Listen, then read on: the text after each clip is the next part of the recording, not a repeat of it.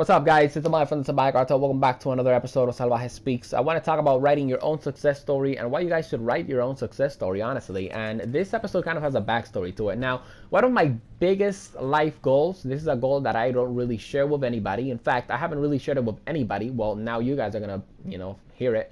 But yeah, one of my biggest goals in life is to meet Dwayne "The Rock" Johnson in person. And I want Dwayne Johnson to crown me as the people's motivator. Dwayne Johnson is the people's champion, and I want to be the people's motivator. I think The Rock is fucking awesome, all right?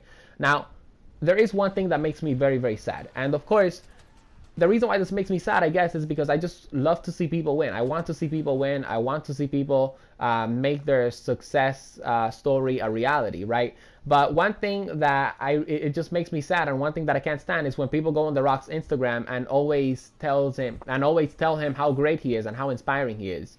And these same people that look up to The Rock aren't out there trying to write their own success stories.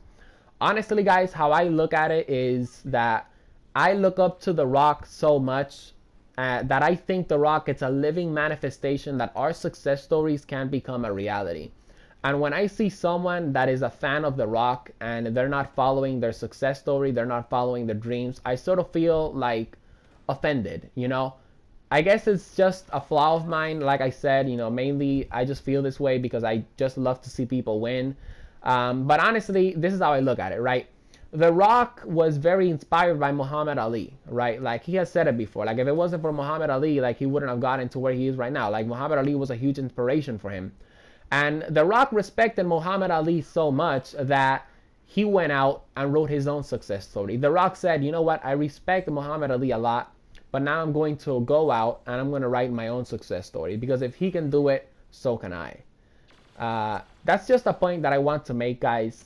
Go out and write your own success story. One of my favorite quotes from The Rock goes something like, I knew two things. I was broke as hell, and one day I wasn't going to be. And that's exactly how I look at things. I know two things.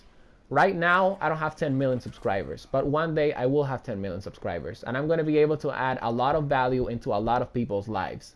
Guys, instead of looking up to people's success stories, go out and make your own.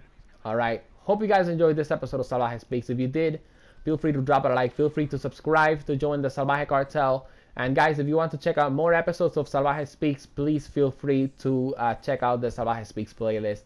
I'll see you.